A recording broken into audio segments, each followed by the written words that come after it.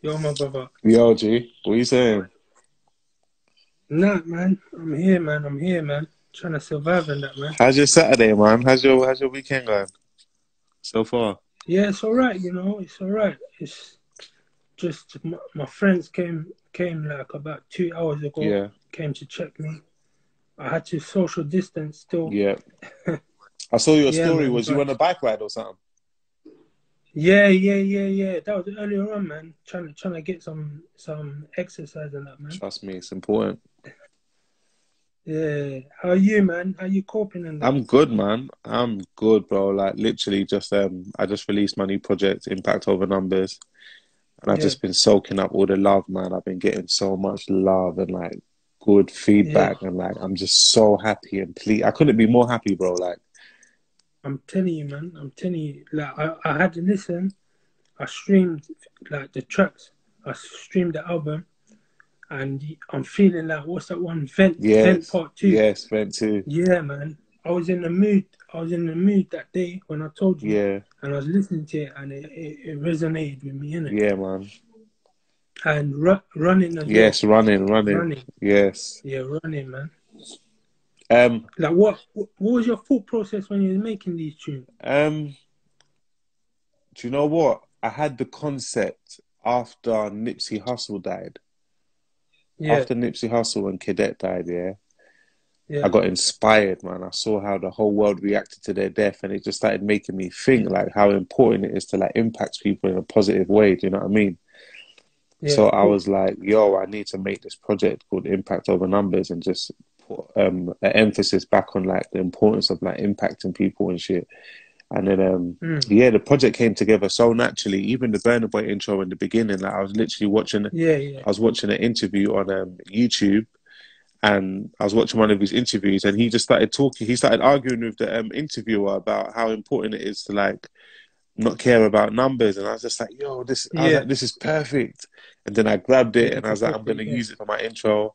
And then I used it for my intro, and then running was actually my A&R's idea. When I was with my last label, he actually came. Mm. He sent me the sample.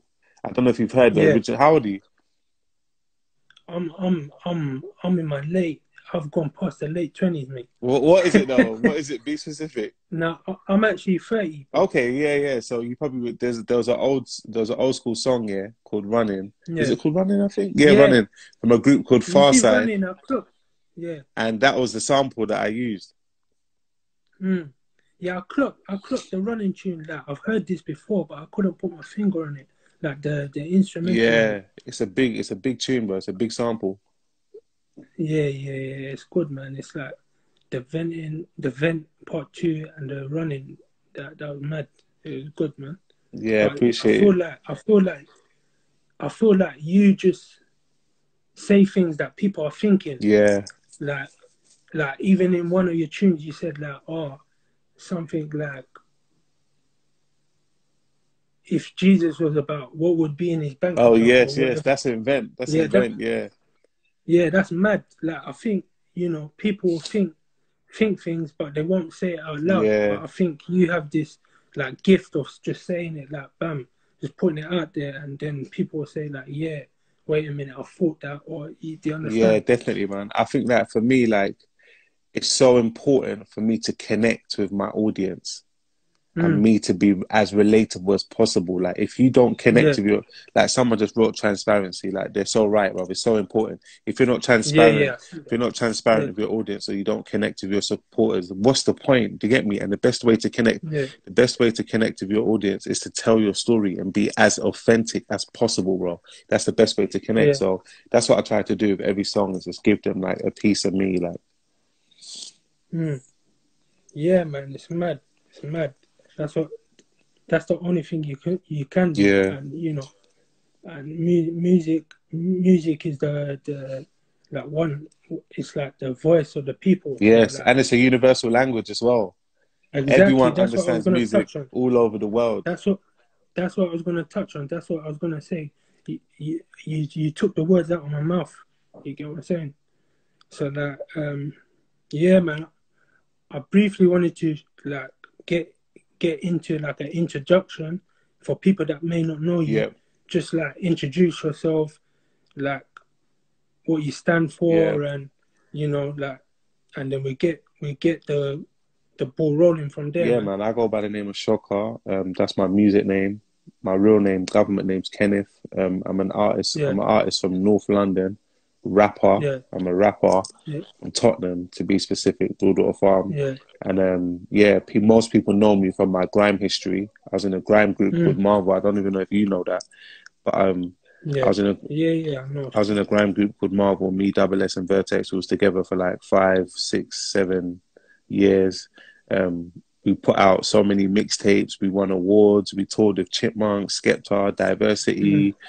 Um, yeah, we did so much sick things, man. We got signed in like 2010 to an independent record label. Then we ended up leaving that label. We ended up getting dropped by that label.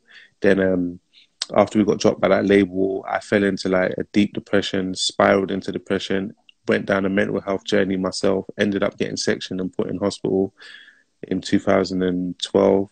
And then I got put in hospital again in 2013, then again in 2016. So I got sectioned 3 times. And then after that, I built myself back up, just started working on myself really hard, man, reading books, studying people, getting to know myself better, built myself back up. And then I ended up getting signed in 2018 for a song called Self Love. And mm, I don't know if you heard that song, for a song called Self Love. And then I put out this project called Conscious Crud last year that went number 3 in the hip hop charts, did really well. And then 2020, we're here with Impact Over Numbers. So that's my yeah, man. journey. And like I was networking around that, so I would know what was going on them time, if yeah, you understand. definitely. Yeah, man. But yeah, man. I think your story is very unique. It. I think there's a quote. Yeah, you can fall like 7 times, and as long as you get back up, and it's all about the bounce back. You 100%, get what I'm saying? definitely, bro. It's all about the bounce back. Like, there's a lot of people out here that's suffering and been through whatever, and it's all about the bounce back. Some people don't even bounce back. So, you know, you get what I'm saying? Yeah, I salute you, bro. thank you, You man. get what I'm I saying? appreciate that, man. But yeah, yeah, man, I it's appreciate that. crazy. And But do you know what? It's like conversations like these is what helped me bounce back, because that's what I used to tell myself. I mm, used to say, bro, I can't wait to bounce back because I'm going to be like having interviews and I'm going to be telling people my story, like mm, mm, about mm, how I mm, mm. bounced back and I got back on my feet, and it's going to inspire people. That's what used to motivate me. So like, Yeah, yeah. so what I would say is like, big up my G Akeem, you know. So what I would say is like, for anyone that's Mm. in a tough situation now, try create like a future goal. Do you know what I mean? That will help you look past your present situation. And that's what I did. I had a future goal that, yo, I'm going to turn this around. I'm going to inspire people with my story. And yeah, we're here today and I'm doing exactly that. So Yeah, man. You know what? Like, you may not know, but there's people you know, that may not have hope or whatever, but when they like probably hear your tune or whatever, you get what I'm saying? yeah, That's how musicians, artists, all these people like touch people in places you wouldn't even imagine. Do you 100%. Yeah, understand? definitely. And You get what I'm that's why I made impact over numbers, because the numbers I was saying? getting was not reflecting the impact I was making. Do you know what I mean? Mm, Because you mm, got to mm, mm, understand, not everybody comments on your videos. So, mm. but it doesn't mean that they haven't watched it and they're not impacted by it. Do you know what I mean? Like Exactly, exactly. I got a song called Be Yourself on my first EP, yeah. Mm, mm. And like, Yeah. and but a girl messaged me and told me that obviously it's kind of sad, but her boyfriend committed suicide and shit, yeah. But she told me that he used to listen to that tune. That's what made him hold on.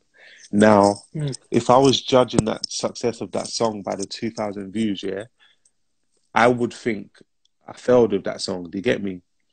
Yeah, But yeah, her yeah. telling me that story lets me know that he was one of those 2,000 views and I impacted someone. So Mm. that's another reason why I made impact over numbers, because views don't reflect the impact you're making. You can touch one person that can change their whole generation.